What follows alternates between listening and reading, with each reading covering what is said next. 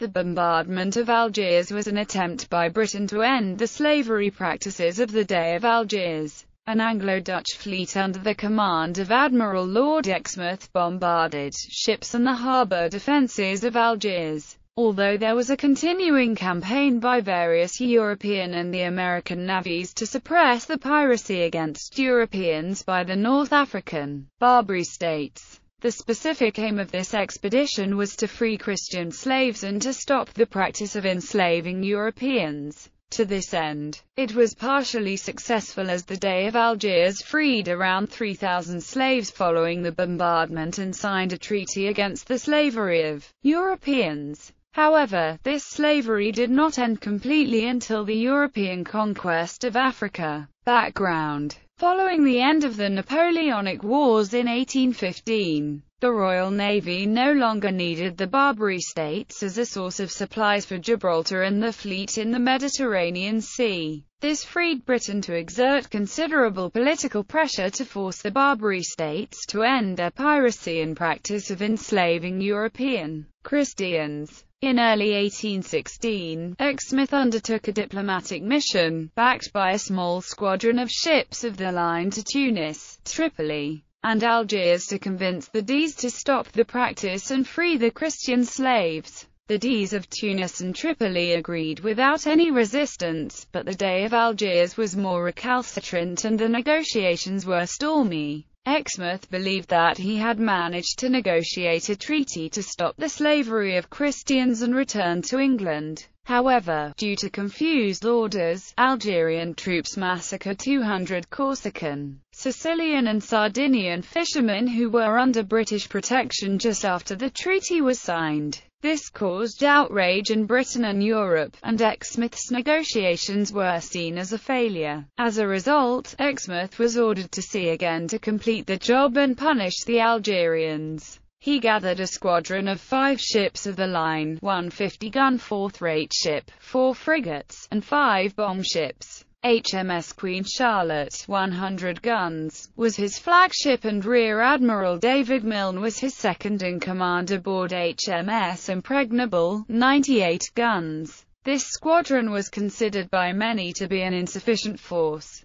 but Exmouth had already unobtrusively surveyed the defences of Algiers. He was very familiar with the town, and was aware of a weakness in the field of fire of the defensive batteries. He believed that more large ships would have interfered with each other without being able to bring much more fire to bear. In addition to the main fleet, there were 4 sloops, 8 ships boats armed with Congreve rockets, and some transports to carry the rescued slaves. When the British arrived in Gibraltar, a squadron of 5 Dutch frigates and the corvette Eendracht, led by Vice Admiral Theodorus Frederick van Capellen, offered to join the expedition. Exmouth decided to assign them to cover the main force from Algerian flanking batteries, as there was insufficient space in the mole for the Dutch frigates. Plan of attack. The day before the attack, the frigate Prometheus arrived and its captain, B. Dashwood, attempted to secretly rescue the British consul and his wife and infant. Some of the rescue party was discovered and arrested. The attack was described by the U.S. consul. The plan of attack was for the larger ships to approach in a column. They were to sail into the zone where the majority of the Algerian guns could not be brought to bear. Then, they were to come to anchor and bombard the batteries and fortifications on the mole to destroy the defences. Simultaneously, HMS Leander, 50 guns, was to anchor off the mouth of the harbour and bombard the shipping inside the mole. To protect Leander from the shore battery, 2 frigates, HMS Severn and Glasgow, were to sail inshore and bombard the battery. Troops would then storm ashore on the mole with sappers of the Corps of Royal Engineers. Bombardment. Exmouth in Queen Charlotte anchored approximately 80 yards off the mole, facing the Algerian guns. However, a number of the other ships, notably Admiral Milne aboard HMS Impregnable, anchored out of position. In the case of Milne's ship 400 yards from where it should have been. This error reduced the effectiveness of these ships and exposed them to fiercer Algerian fire. Some of the other ships sailed past Impregnable and anchored in positions closer to the plan. The unfortunate gap created by the misplaced HMS Impregnable was closed by the frigate HMS Granicus and the sloop Heron. In their earlier negotiations, both Exmouth and the Dey of Algiers had stated that they would not fire the first shot. The Dey's plan was to allow the fleet to anchor and then to sortie from the harbour and board the ships with large numbers of men in small boats. But Algerian discipline was less effective and one Algerian gun fired a shot at 15:15. Exmouth immediately began the bombardment. The Algerian flotilla of 40 gunboats made an attempt to board Queen Charlotte whilst the sailors were aloft setting sail, but 28 of their boats were sunk by broadsides. The remaining ran themselves on shore. After an hour, the cannon on the mole were effectively silenced, and Exmouth turned his attention to the shipping in the harbour, which was destroyed by 1930. One unmanned Algerine frigate was destroyed after being boarded by the crew of Queen Charlotte's barge, who then set it on fire. 3 other Algerine frigates and 5 corvettes were destroyed by the fire of mortars and rockets. The burning shipping, drifting in the harbour, forced some bombarding ships to maneuver out of their way. Impregnable, isolated from the other ships, was a large and tempting target, attracting attention from the Algerian gunners who raked her fore and aft. She was severely damaged. 268 shots hit the hull. The main mast was damaged in 15 places. 50 killed and 164 wounded.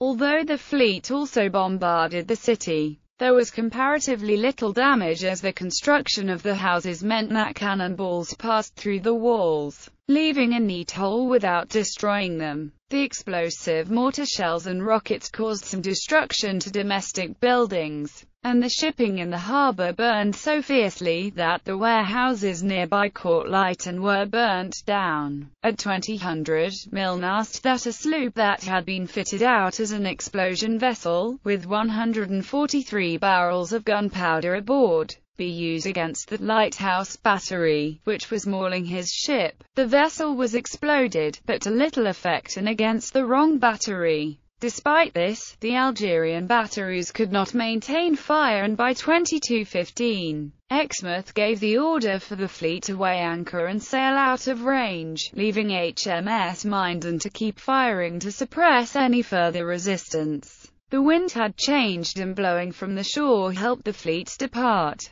By 1:30 the next morning, the fleet was anchored out of range. The wounded were treated, and the crew cleared the damage caused by the Algerian guns. Casualties on the British side were 128 killed and 690 wounded.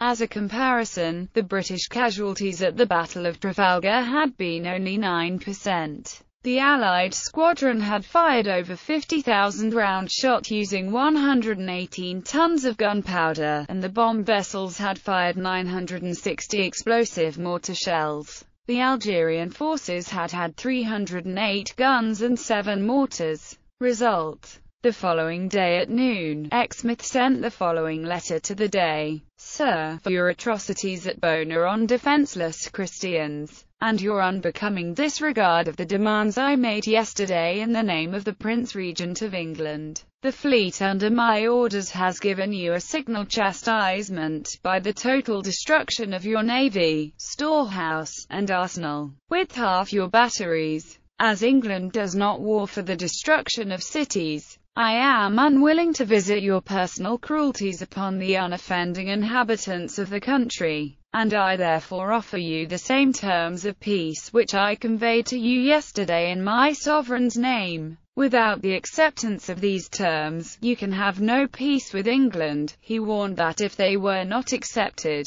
then he would continue the action. The Dey accepted the terms, not realizing that they were a bluff, as the fleet had already fired off almost all of its ammunition. A treaty was signed on September 24, 1816. The room it was signed in had been hit by 9-round shot and was a perfect ruin. The Dey freed 1,083 Christian slaves and the British consul and repaid the ransom money taken in 1816, about £80,000. Over 3,000 slaves in total were later freed. After some time, Algiers and other Barbary states renewed their piracy and slavery, as they earned revenues from the ransoms for some European slaves and had a market for others.